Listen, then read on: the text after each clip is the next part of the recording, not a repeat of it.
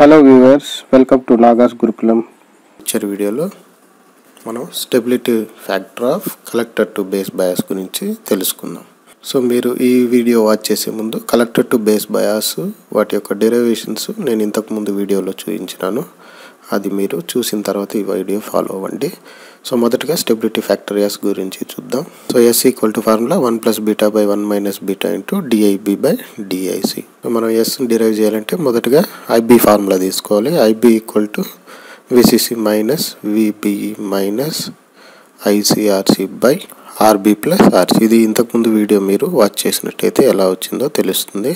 ఇప్పుడు differentiating with respect to IC తీసుకున్నట్టయితే yes అనేది క్యాలిక్యులేట్ చేసినప్పుడు బీటా వాల్యూ మరియు విబి వాల్యూ మనం కాన్స్టెంట్గా తీసుకోవడం జరుగుతుంది. సో కాబట్టి ఇందులో VBE value constant, VCE value constant, కాబట్టి ఆ resistor values constant. So DIB by DIC equal to, ఇది కాన్స్టెంట్ కాబట్టి బయట తీద్దాం, 1/RB + RC, 0 - 0 DIC by DIB into RC.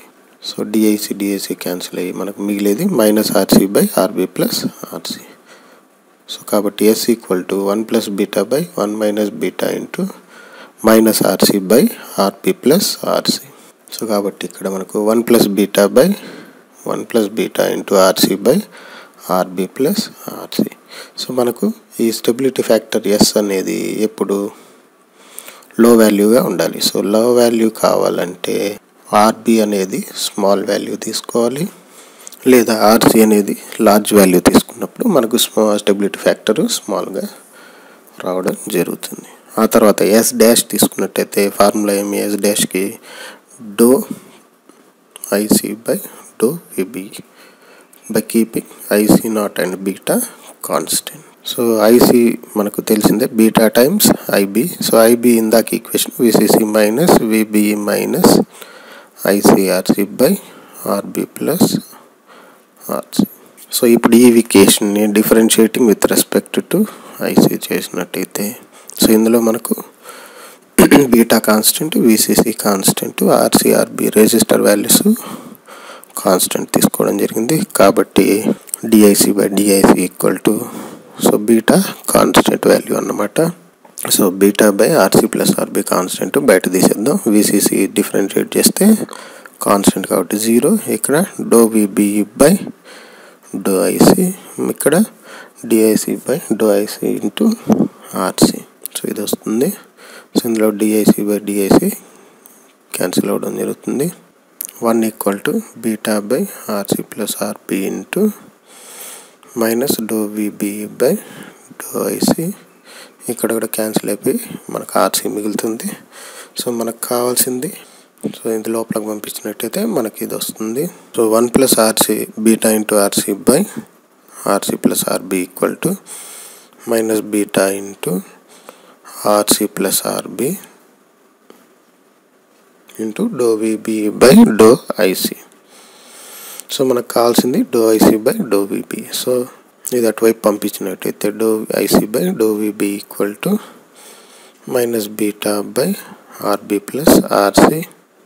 So అక్కడ డినామినేటర్ న్యూమరేటర్కి వస్తే ఆర్సి ప్లస్ ఆర్బి, అక్కడ RC plus RB plus beta into RC denominator రావడం జరుగుతుంది, క్యాన్సిల్ అవుతుంది. So minus beta by RB plus RC into 1 + beta. ఇది ఎస్ డాష్ యొక్క equation మనకు వస్తుంది. ఎస్ డబుల్ డాష్ తీసుకున్నట్టయితే మనకి yes double dash equal to do IC by do beta by keeping VBE and IC not constant. So దీనికి మనం IC equation తీసుకున్నట్టయితే same beta into IB కాబట్టి ఐబి బదులు VCC minus VBE minus ఐసిఆర్సి by RB plus RC. So ఇందులో కూడా మనకు VBE constant తీసుకుంటున్నాం, VCC constant, resistor values constant. Beta into వీటిని రెండుగా స్ప్లిట్ చేద్దాం, VBE by RC plus RB minus beta into IC RC by RB plus RC plus RB. So ఇప్పుడు differentiating this equation with respect to beta తీసుకున్నట్టయితే do IC by do beta equal to so beta ఉంది కాబట్టి constant కాదు కాబట్టి do beta by do beta, మిగతావన్నీ constants VCC VB కాబట్టి అలాగే పెట్టేద్దాం. మైనస్ ఇక్కడ 2 సార్లు చేయాల్సి ఉంటుంది, బీటా ఒకసారి. So RC by RC plus RB బయట తీసేసినట్టయితే do beta by do beta into IC plus beta into do IC by do beta. ఇప్పుడు డో బీటా క్యాన్సిల్ అయిపోయి మనకు VCC minus VBE by RC plus RB into RC by RC plus RB into minus beta into IC by RB into do IC by do beta. ఈ equation రావడం జరుగుతుంది. Do IC by do beta terms ఒక పక్క తీసుకున్నట్టయితే do IC by do beta equal to 1 plus beta into RC by RC plus RB రావడం జరుగుతుంది. ఇటువైపు VCC minus VBE minus IC RC by RC plus RB రావడం జరిగింది. So ఇప్పుడు మనకు కావాల్సింది do IC by do beta.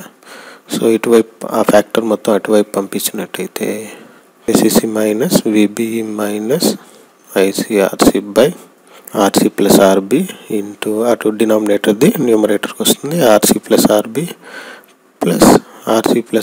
Plus beta into RC. So ఇది cancel అయ్యి ఆర్సీ ప్లస్ ఆర్బి మనకు మిగిలేది VCC minus VBE minus ఐసీఆర్సీ by RB plus RC into 1 plus beta.